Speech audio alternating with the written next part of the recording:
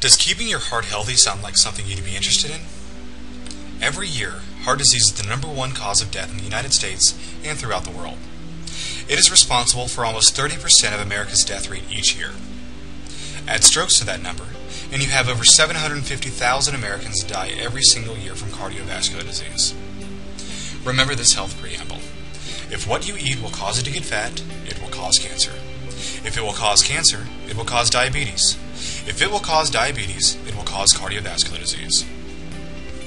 What causes heart attacks? The root cause of all cardiovascular disease is what scientists call hypoascorbemia, which is a lack of ascorbate. The endothelial layer, or innermost lining of arteries, becomes watery and leaks due to this detrimental deficiency of ascorbate. Then, the body's defense mechanism kicks in. Lipoprotein A is formed to patch the cracks in artery walls. Circulating immune complexes in the area cause the artery walls to swell. Fibrin forms a net over the injured area, and trash gets caught in the net. Examples of this trash are heavy metals and undigested or indigestible food, which attach to the fibrin web and continue to build up. Plaque, or inflammation, continues to build and narrow the openings through which blood can travel in the artery walls. Non-bioavailable calcium, like pasteurized dairy products, calcium carbonate, and coral calcium, harden the plaque buildup. Luckily, there is a warning sign that lets you know when you should be worried. Hypertension, or high blood pressure, is an early sign of plaque buildup, since the main cause is plaque that is built up in the kidneys. The heart has to work that much harder to force the blood through the tiny openings you have created, which is the reason the pressure in your blood is elevated. If you ignore this warning, it may lead to a lot worse: congestive heart disease, angina, myocardial infarction.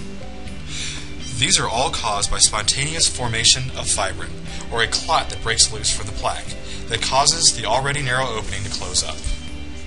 A stroke is the same process, but instead of plaque building up in the arteries of your heart, it is building up in the blood vessels in your brain. When the blood supply gets cut off to your brain, like when it gets cut off in the heart, that area starts to die. So how do you deal with it? The first step is to give the body back enough ascorbate to repair the watery vessels. The 2-time Nobel Prize winner Dr. Linus Pauling recommended a minimum of 3 grams per day. Nobel Prize winner Dr. Louis Ignarro found that by giving the body arginine and citrulline, needed for the formation of nitric oxide for vasodilation, which is the widening of blood vessels and arteries for better blood flow, resulted in a dissolving of plaque. As a side note, professional athletes in the NFL, NBA, and UFC are using nitric oxide as a new supplement to build muscle, increase strength, and improve stamina. Nobel Prize winner Dr. Otto Warburg proved the necessity of the correct blend of essential fatty acids in order to oxygenate the cells of the body. Reducing the intake of carbohydrates and sugar from your routine, along with an intake of the oxygen-rich correct essential oils, reduces the amount of sugar that exists in the blood, therefore reducing the amount of plaque that has the possibility to build up. Good calcium is not held in the same regard as it once was. It was believed that since good calcium is stolen from bones to neutralize the effects of bad calcium in the arteries and kidneys, good calcium would reverse the effects of plaque buildup. Now, the credit is given to silica, and to some extent magnesium. Silica has been found to be effective in remineralizing osteoporotic bones, as well as uniting with aluminum to neutralize it in the brain, helping to reverse Alzheimer's disease.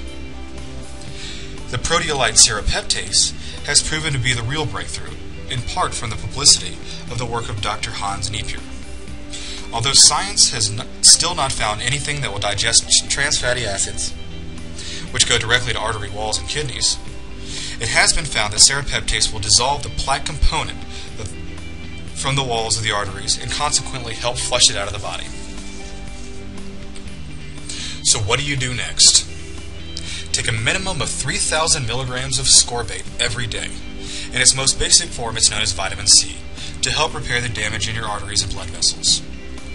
Add L-arginine and L-citrulline to form nitric oxide in your blood for vasodilation and dissolving of plaque. Add the correct essential oils and reduce carbohydrate and sugar intake to reduce plaque in the arteries. Add silica and magnesium to eliminate bad calcium from damaging bones and to help dissolve plaque. This also helps with osteoporosis and Alzheimer's. Add the proteolytic enzyme serrapeptase, which is the real key to breaking up harmful plaque in the arteries and blood vessels, as well as removing the plaque from the body. It doesn't hurt that so many things are helping the serrapeptase with this important step of getting rid of plaque. We hope you have enjoyed the information we have discovered and provided for you, and we also hope you have learned from it. If you would like access to our Healthy Heart Kit, as well as other helpful videos, please visit www.askinsiderdoctors.com.